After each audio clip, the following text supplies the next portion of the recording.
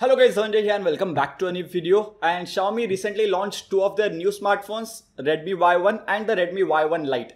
I have both these smartphones. I bought Redmi Y1 from Amazon and I bought the Redmi Y1 Lite from mi.com.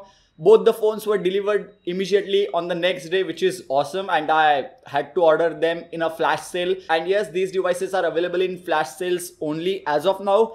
I hope they remove the flash sales pretty soon. I'm going to unbox both these products in the same video because I don't think so that we need to do separate videos. So let's get started. This is the Redmi Y1, Redmi Y1 Lite. First of all, both these devices are having 5.5-inch HD display and not full HD display, meaning the resolution will be 1080 by 720 and not 1920 by 1080. And Corning Gorilla Glass protection is present on both these devices. Redmi Y1 is focused towards selfie camera, and that's why it is having 16 megapixel front facing camera with a selfie flash. Whereas Redmi Y1 Lite is supposed to be a huge screen display at the price of 7,000 rupees. So that's why it is having 5.5 inches of display. Redmi Y1 comes with Snapdragon 435 processor, whereas Redmi Y1 Lite comes with Snapdragon 425 processor. This can be a deal breaker for many because performance on the Redmi Y1 is going to be much better as compared to Redmi Y1 Lite. But obviously you're paying extra for the Redmi Y1, so you're supposed to get better performance. Both these devices support external microSD card, and this time Xiaomi is not giving hybrid SIM card slot, but they have provided a dedicated microSD card slot on both these devices, which can expand up to 128GB. Redmi Y1 comes in two variants, 3GB and 4GB RAM.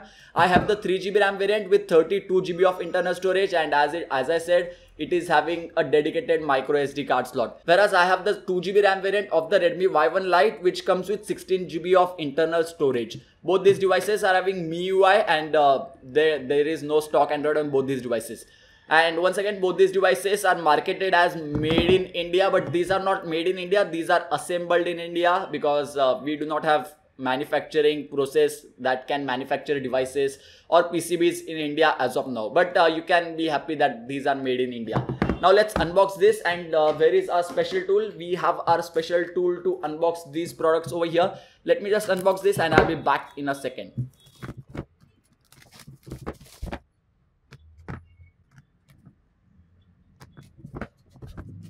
Let's say thanks to our unboxing tool. Thanks a lot. Yeah. If you have any knife suggestions, do let me know about that in the comment section box below. Amazon, Flipkart or AliExpress or buyinggood.com links are appreciated. So here we have the Redmi Y1 Lite, and here we have the Redmi Y1. Both these devices look kinda identical to each other. The only difference between both these devices is the selfie flash, which is present on the Redmi Y1, whereas no selfie flash is present on the Redmi Y1 Lite. Otherwise, both these devices look exactly similar. Let me just open it up. In the box, you will get the device, some manuals, which I'm not going to read, micro USB cable. There is one empty box over here where you can keep your own USB cable. We have the charger, and both these devices do not support quick charging. And that's why we have a charger which gives output of 5 volts and 2 amperes only. So let's keep that aside. And the same accessories are present in the Redmi Y1 Lite too, because this is the same packaging. As I said, we have the normal packaging, micro USB cable and the charger, which will have 5 volts and 2 amperes of rating. So no quick charging support. These devices will take at least 2 hours to charge completely from 0 to 100%. So let's start both the phones at the same time and let's see if Snapdragon 435 present on the Redmi Y1 is actually faster or not. Okay, so both the devices are booting up. In my initial impressions, it feels like Redmi Y1 is a little bit heavier as compared to Redmi Y1 Lite. Fingerprint sensor is present on the Redmi Y1, whereas no fingerprint sensor is present on the Redmi Y1 Lite. So do keep a note of this, that if you need a fingerprint sensor, you have to go with Redmi Y1 and not the Redmi Y1 Lite. I believe that Redmi Y1 is a better deal overall if your budget allows you to. And as you can see, Redmi Y1 booted up tiny bit quicker as compared to Redmi Y1 Lite, and this is the difference between Snapdragon 435 processor and the Snapdragon 425 processor. I'll just set up the device and I'll be back.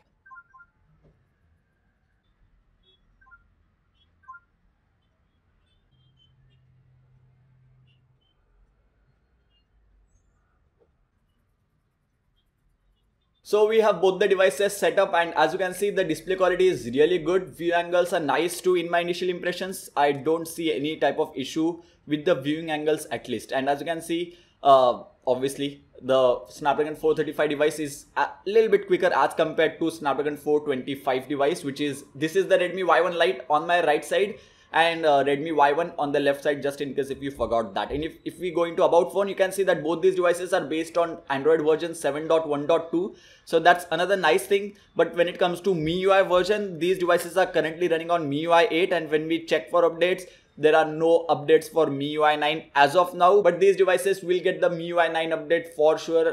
So that's not something to worry about. Let's take a physical overview of both these devices. On the left side, we have the SIM card tray on both the devices, nothing else. On the right side, we have the power button and the volume buttons. At the bottom side, we have the micro USB ports and the speaker grill. One of them is a speaker grill. These devices do not have stereo speakers. And at the top, we have infrared sensors on both these devices, which is an awesome thing. Headphone jack, and thanks to Xiaomi for not removing it, and do add it back on Mi Mix 3 whenever you are launching it. We have the secondary noise cancellation mic over here. On the back side, we have the 13 megapixel camera on the Redmi Y1 Lite and the 13 megapixel camera on the Redmi Y1 2. I'm not sure if it's 13 megapixel, I'll mention it over here. And on the back side, we have the fingerprint sensor on the Redmi Y1. There is no fingerprint sensor on the Redmi Y1 Lite. And that's pretty much it. In the front, we have extra selfie flash, as I said earlier. I have set up the fingerprint sensor. Let me just show you how quick it is. So I kept my finger and it got unlocked. So the fingerprint sensor is pretty quick, as you can see, and it is surprisingly quick for the price of 9,000 rupees that we are paying. I have the Xiaomi Redmi Note 4 over here, just in case if you want to see the size comparison. This is how the devices look side by side. The Redmi Y1 is a little bit slimmer as compared to Redmi Note 4, and I'm expecting Redmi Note 5 to be even slimmer than Redmi Y1. So let's see how that goes. Now, camera is one of the biggest features of both these devices, and that's why Xiaomi ended up launching Redmi Y1 and Redmi Y1 Lite. Front-facing camera samples from the Redmi Y1 look good when it comes to good lighting conditions, and in my initial impressions, I can say that front-facing camera of the Redmi Y1 is promising. And when we look at the pictures side by side from the rear camera, on the left side you are seeing the samples from Redmi Y1, and on the right side you are seeing samples from the Redmi Y1 Lite. These are rear-facing camera samples, and both the cameras are performing good in good lighting conditions, because the lighting condition is excellent right now. But when it comes to low lighting conditions, I'm pretty much sure that both these devices are going to struggle. I'll mention that in my full review whenever I'm coming out with that in a week or so. Xiaomi Mi 1 has a great rear facing camera, but when it comes to front facing camera, it did struggle a lot, and I guess that's why Xiaomi is focusing on front facing camera and giving front facing flash on the Redmi Y1 2. When it comes to front facing camera, this is how the picture looks from Redmi Y1 and the Y1 Lite, and you can get a little bit of idea. Just to show you the shutter speed, when I try to click pictures with both these devices, the pictures are clicked pretty quickly, no issues over there. When it comes to front facing camera,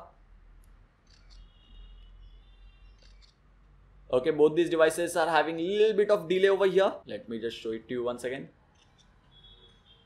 Redmi Y1 Lite completes processing tiny bit quicker as compared to Redmi Y1, but this issue can be fixed with a software update, and Xiaomi does give software updates to fix the bugs that they have added in the software. And I'm pretty much sure that performance will be optimized on both these devices, because Redmi Note 4, when it was launched, the performance was not at its best, but right now after 1 year, the performance is blazing fast. There are very few devices in the similar price range which can perform as good as Redmi Note 4. And I guess that's pretty much it for my unboxing and initial impressions of the Redmi Y1 and the Redmi Y1 Lite. If you want to buy any of these devices, the direct link for those will be present in the description box below, so don't forget to use those links if you are planning to buy these devices.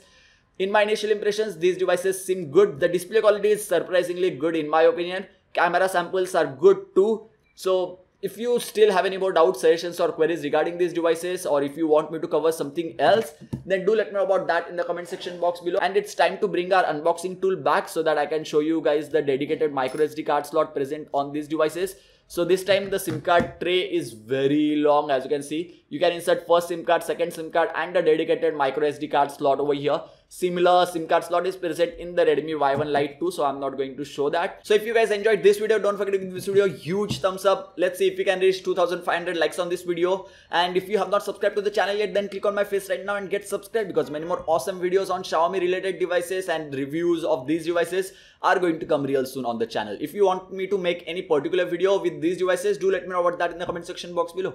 So yeah, thank you guys. Thank you for watching.